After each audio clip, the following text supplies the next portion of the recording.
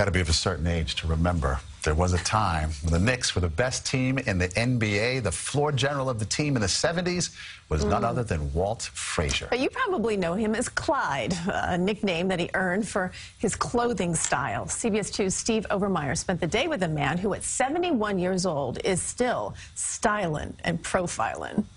I love when you stare at me. I'm just so fresh, so clean, clean. Ain't nobody don't ask me. I'm just so fresh, so clean. For the past 45 years, the epitome of New York cool has been Walt Clyde Frazier. Can you learn how to be cool, or is it something that you're just born with?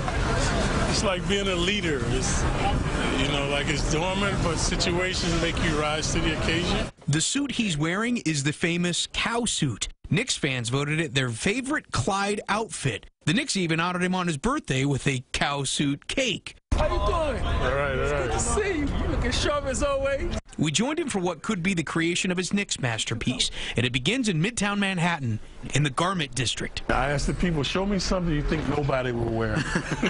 That's how it begins. Frazier spends hours in these stores, touching fabrics. This is amazing. This is like watching a predator in the wild attacking his prey. He's eyeing it right now. Imagining color combinations. Like a wild jacket and a subtle pants. Is that the wild jacket or is that the subtle pants? This is a subtle pants.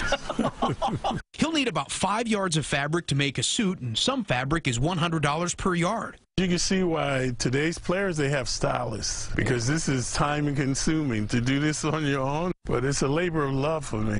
After he finds a fabric that speaks to him, he takes it to his trusted tailor, Mohan's. Frazier has hundreds of suits at home, but when we arrived, a dozen more were waiting for his approval. This is the one I was telling you about. Oh my goodness, that is amazing. You have the artist mentality. You're creating something that gets a reaction. It's my brand. Like every game, people are tuning in to see what Clyde is wearing.